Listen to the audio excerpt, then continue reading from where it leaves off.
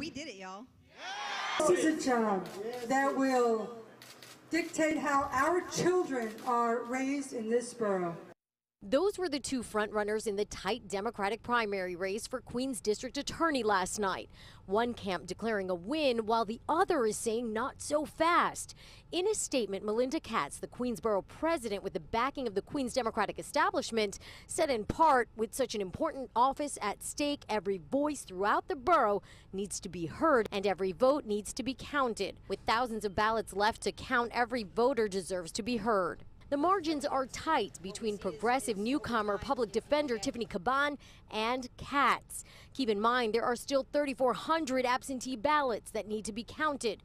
Nonetheless, the Caban camp is saying this race indicates a very significant shift in the Democratic Party in the largest and most diverse county in the country. Our community is really recognizing their strength in a way that, a lot of places that we don't see. What we see is over time, people get sort of a little bit numbed out. They think the political establishment kind of boxes them out and they can't make a difference. But we know now that that is not the case. While Katz had more support from labor unions and the Queens Democratic Party, Caban gained incredible momentum in just 6 months as the last one entering the race, even garnering endorsements from freshman Congresswoman Alexandria Ocasio-Cortez, Bernie Sanders, and Elizabeth Warren.